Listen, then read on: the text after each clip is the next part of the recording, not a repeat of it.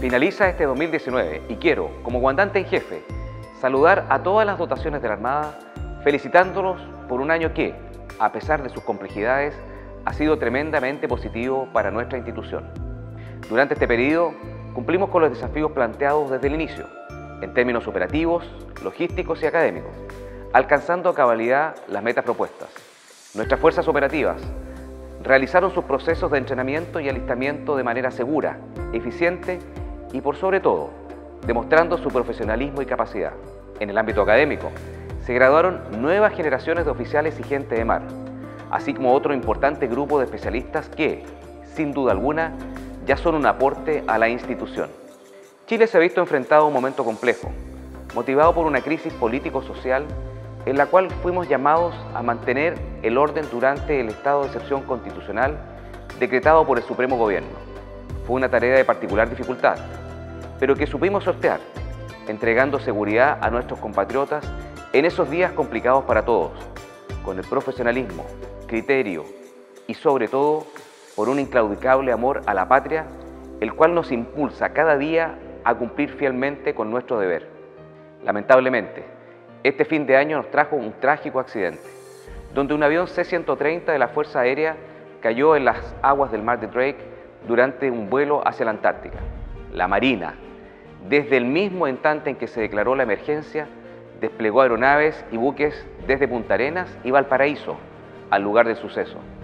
Nos encontramos prestando todo el soporte necesario para encontrar a nuestros compatriotas y así seguiremos, cooperando con nuestras dotaciones y medios disponibles hasta agotar todas las instancias de búsqueda.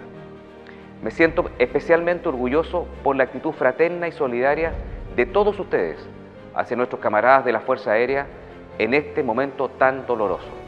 Como institución, también hemos sabido del dolor por la partida de camaradas de armas. Durante este año, hemos tenido que despedir a miembros de nuestras filas que han fallecido en actos del servicio. Recordemos a quienes nos dejaron recientemente, mientras cumplían su deber. Gracias por sus servicios y vaya todo el aprecio institucional a sus seres queridos. Finalmente, creo que es justo reconocer a nuestras familias por todo el apoyo que nos han brindado. Sin embargo, un especial agradecimiento a las familias de nuestras dotaciones que se encuentran desplegadas, operando en diferentes lugares, cumpliendo con el deber que la patria nos exige. Nuestras familias saben de ausencia, de esfuerzos y sacrificios en beneficio de la patria. Ellas son quienes forman la familia naval, por lo que les pido hacer extensivas a través de ustedes mis felicitaciones y agradecimiento por todo lo logrado. Sin ellas, sin duda que las dificultades habrían sido mayores y gracias a su apoyo, nuestros hombres y mujeres han cumplido con su deber. Con Marcela y mis hijos, les deseamos a la Gran Familia Naval, junto a sus seres queridos, una linda Navidad. Que el nacimiento del Niño Dios sea una señal de esperanza, un nuevo comienzo, un volver a empezar con alegría, fortaleza y fe en el futuro. Y que el nuevo año que se avecina sea uno en que se cumplan todos vuestros deseos. Muchas gracias a ustedes, un afectuoso abrazo y que tengan una feliz Navidad y un mejor 2020.